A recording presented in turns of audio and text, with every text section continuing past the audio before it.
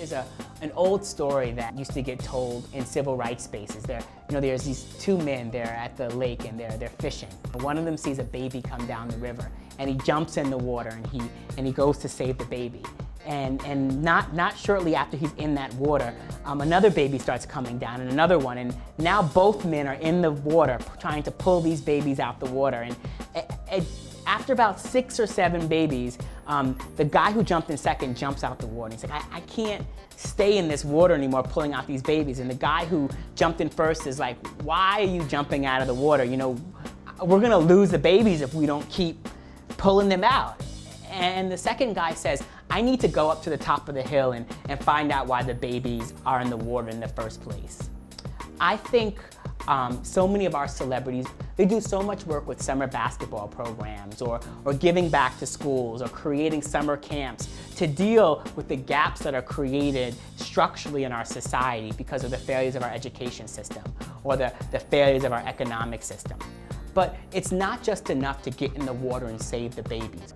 There's no amount of money that we will have as a society if we're just in the water trying to pull out babies. We need to change the structures that put our babies in harm's way in the first place. And one of those structures, one of those problems is our corporate media and the images that they send into our homes every single day that put some people on top and some people on the bottom. Holding media accountable really does start with the money. At Color of Change, we have had a lot of success in media accountability, and it's really been about going to corporations who sponsor these things and saying, you can't come for our money by day and send images into our home that hurt us by night. So much of the work in entertainment industry in the last 20, 30 years has been about getting black faces on television. Has been about diversity, getting black faces behind the camera, getting black writers jobs. That is important work that we need to continue to do.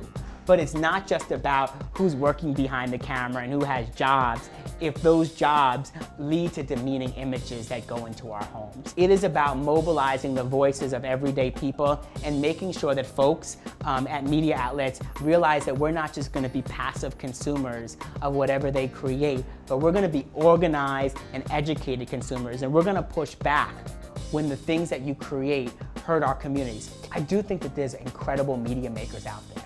A lot of them are on YouTube and they're creating stories. They're using pop culture to be funny, to be poignant.